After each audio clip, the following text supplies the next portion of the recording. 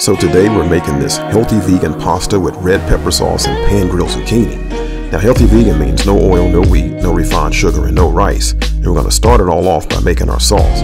We're going to roast some tomatoes, red peppers, and garlic, and then add them to our blender with some cashews and some spices. Then we're going to set our sauce aside and turn our attention to pan-grilling some zucchini and seasoning it really well. Next, we're going to get our pasta boiling. Once it's done, we top it with our red pepper sauce, add our zucchini, and there you have it. Healthy vegan pasta. Simply delicious. So save the recipe and make